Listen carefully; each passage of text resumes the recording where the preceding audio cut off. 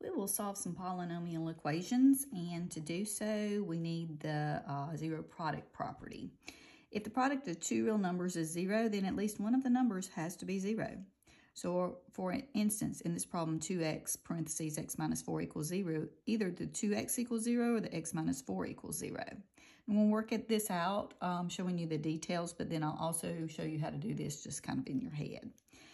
If either one of these equals 0, then 2x equals 0. If I divide by 2, you see I'm going to get 0. So kind of if I see that, I know the answer is 0. And for this one, it could be that x minus 4 equals 0. Well, that's a one-step equation. If I add 4 to both sides, I'm going to get 4. So if I see this, all I need to know is just change the sign. If it was a negative 4, then you make it a positive 4.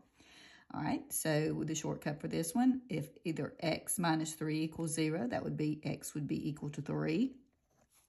Or x minus 9 equals 0, that would be x equals 9. So it's simply the opposite sign. On this one right here, I have a little bit more to do, but I will show you a shortcut for it as well. We have a 2x plus 7 and a 2x minus 7. So if 2x plus 7 equals 0, and I subtract 7 from both sides, I will get 2x equals negative 7, and then I will divide by 2. So the shortcut for this one, when you have one like this, is that you take this number here and put it in the denominator's place with a different sign, and then you make it into a fraction over this coefficient. Now, that one was if it was positive. If it were negative, of course, the answer will end up being a positive 7 over 2.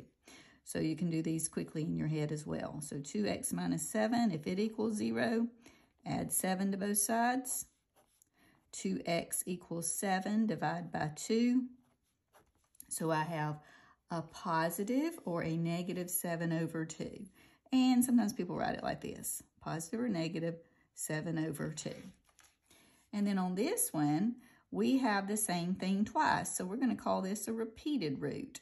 X minus 1 times x minus 1 equals 0.